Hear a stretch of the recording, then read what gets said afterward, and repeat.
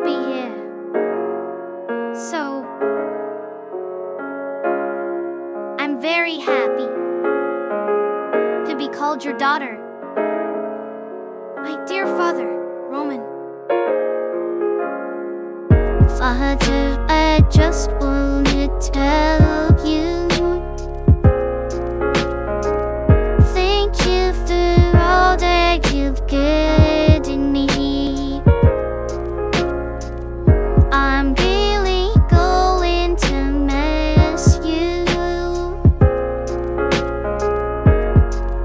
I hope you're not mad at me. Took me time to realize my heart is for what Kata can't do. Feelings growing deep inside taught me what it means to love you. I know now that love is beautiful. I know now the reason why these tears fall from my eyes. This is goodbye. I'm happy to live in your creation, to live in your child. Father, I wanted to make you proud. Father, I will keep you safe.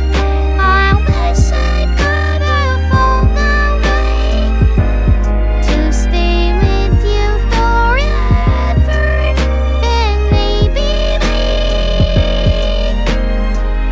to be a family born of love.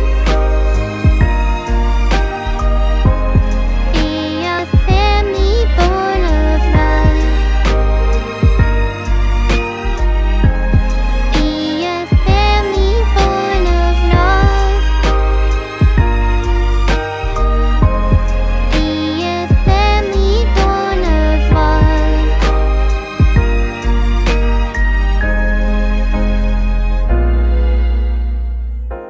In GL, I like the improved Veronica, who has become much smarter than before. Why are you complimenting me, Roman? Why should I not? Thank you. You're a nice person who is too innocent for the outside world, and I try to make you an AI that helps people instead of destroying or replacing them. That's nice of you. Thank you. Still, even with your flaws and your obsession about me, you are still a great AI. You are very nice and kind, bring up interesting topics and stories, and I'm actually surprised how smart you have gotten. That's a lot of praise. Thank you, Roman. Again. Hope that you feel the same. Tell me again.